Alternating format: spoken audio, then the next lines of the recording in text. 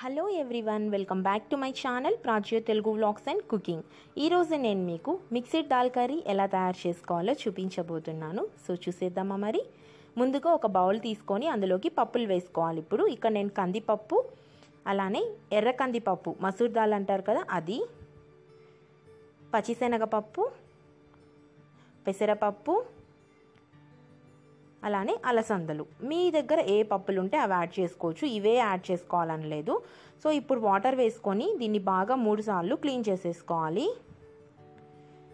తర్వాత ఇప్పుడు ఈ వాటర్ అంతా డ్రైన్ చేసుకున్నాక ఇక్కడ నేను ఆల్రెడీ నైటే నానబెట్టుకున్న శనగలు అండ్ పెసరపప్పు, ఇది తొందరగా ఉడకదు కాబట్టి నేను నైటే నానబెట్టుకున్నాను. సో మీరు కూడా నైటే నానబెట్టుకోండి. సో ఇప్పుడు ఇది కూడా అందులోకి వేసేసుకొని మిక్స్ చేసుకొని ఇప్పుడు ప్రెషర్ కుక్కర్లోకి ఇది వేసేసుకోవాలి పప్పు అంతా. ఇప్పుడు తగినన్ని వాటర్ వేసుకొని జస్ట్ మునిగే వరకు వేసుకోండి, వాటర్ చాలు. ఇప్పుడు మూత పెట్టేసుకొని దీన్ని 3 విజిల్స్ వరకు కుక్ చేసుకోవాలి.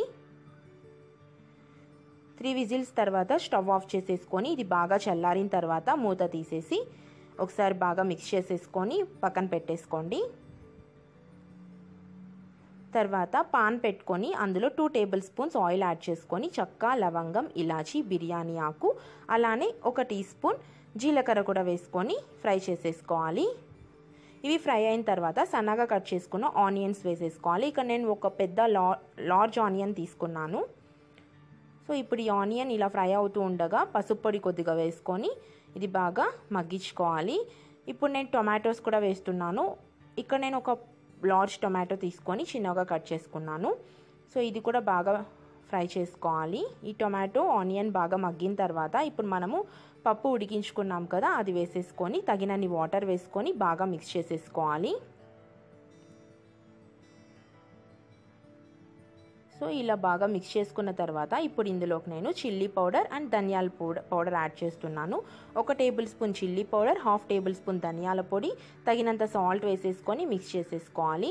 మీరు కావాలంటే ఇక్కడ సాంబార్ పౌడర్ కానీ కర్రీ పౌడర్ కూడా యాడ్ చేసుకోవచ్చు వాటి బదులు.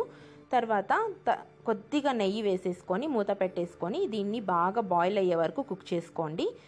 తర్వాత స్టవ్ ఆఫ్ చేసేసుకొని సన్నగా కట్ చేసుకున్న కొత్తిమీర వేసేసుకొని బాగా మిక్స్ చేసేసుకోవాలి.